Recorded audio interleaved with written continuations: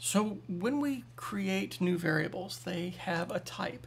So remember that we have strings and integers and floats, so the big ones that we think about a lot. And one of the things I see a lot is we need to convert from one to the other. So if you remember, if I have a string equal, I'm going to assign that the value of 100. So when I type that, I can type, I swear I can, type my string. What am I going to get? It's going to tell me it's a string, right? Okay. So the fact that this is a string might be a problem. What if I really wanted that to be a number? Well, you could argue we could just go in and change it to a number, right? But let me give you an example of when this problem happens. My user input equals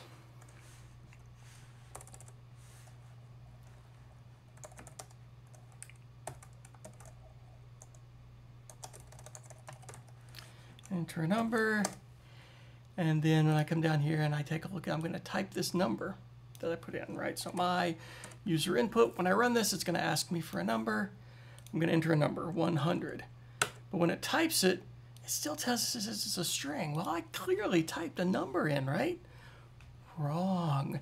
So Python, by default, always accepts user input from the keyboard as a string. And if you think about it, that makes sense. It's coming from a keyboard, so it must be a combination of letters, numbers, punctuation, special characters, right? So it automatically treats it as a string. If I want it to be a number, I have to convert it. Now, I could do this two ways. One is to convert it here. So I could say, all right, so now that my user input has a number in it, I'm just going to simply say my user input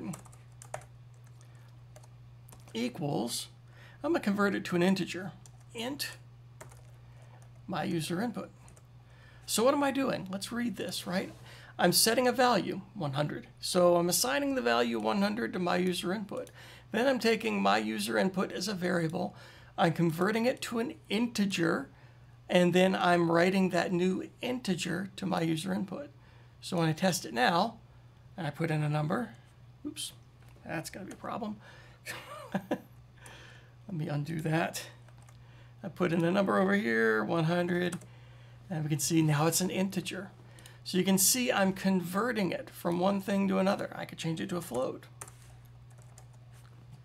and do the same thing, and it would show up as a float, even if I don't put a decimal on it, right? Because it assumes it's really a float. Now, what I could do is rather than having this long line where I take it and reassign it, I can actually embed that function. So I can go out here and say int input, enter a number. Make sure I close my parentheses on both sides.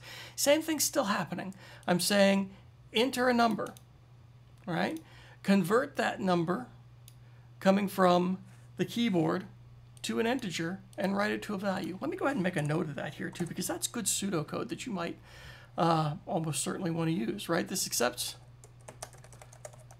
a value from the keyboard. Actually, let's start even earlier than that. It displays a message.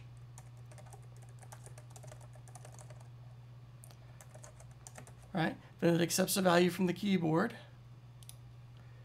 Then it converts that value.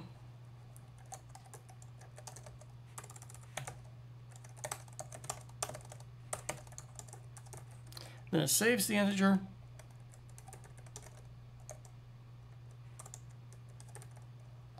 Or assigns is an even better word. Assigns the integer to the variable my user input. And then what does this line do? This line does two things as well, right? I can see it has a variable and type. So in this case, it says it converts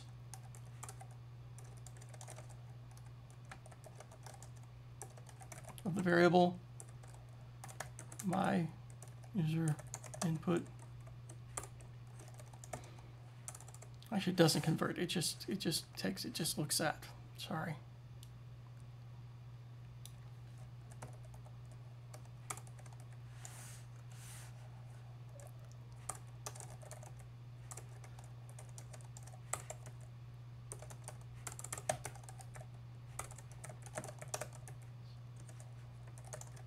and then it prints the type of variable. So there we go. Really simple things. We're doing type conversion, just changing it from one type to another. Very, very useful, particularly when we ask for numbers from the keyboard. And as you can see, now we're starting to think about all of that pseudocode that you're required to be able to communicate in, right? So the pseudocode is, in fact, what I would expect you to write along with your code in your program prior to submitting to show me that you actually understand what this line does, not just parroting what I wrote. All right, good luck.